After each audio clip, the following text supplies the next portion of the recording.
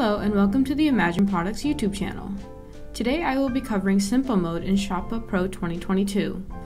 While many users enjoy the customization that preset mode allows, Simple Mode can be a great place to start since it's fast and easy to use. Let's go ahead and get started. The first thing that you'll want to do is make sure that ShotPut is in Simple Mode here at the top left of the screen. After that, it's very easy to use. Simple Mode in ShotPut Pro allows the user to drag and drop copies directly into existing output locations with the added security of checksum verification and reports for all offloads.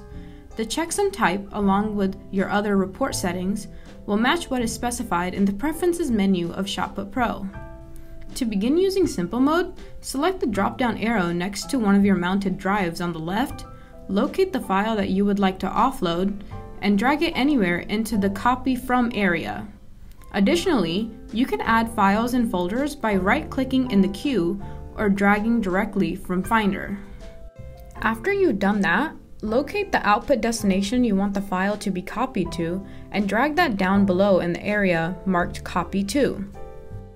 Then you have the option to give the job a name. If you leave this blank, the offload file will default to the current name of the media file. Now, press the Begin button in the upper right-hand corner to start the offload. And there you have it. I hope this video has given you a clear understanding of Simple Mode in ShotPut Pro. If you have more questions, including how to use preset mode, feel free to check out our other tutorial videos on our YouTube channel. Thanks for watching, and as always, imagine together.